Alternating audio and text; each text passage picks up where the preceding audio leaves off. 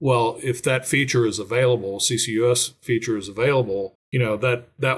risk will be mitigated ultimately in a more attractive or premium price power if the 45Q credits go away. It's kind of what's the price, what's the indifference price in terms of the power to cover all these nice to have features. I'm not required to do this,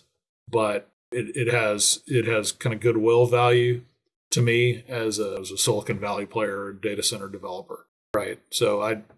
think we'll find more indirect market solutions because we're not talking about, particularly in the case of direct air capture, we're not talking about trivial amounts of capital to get scale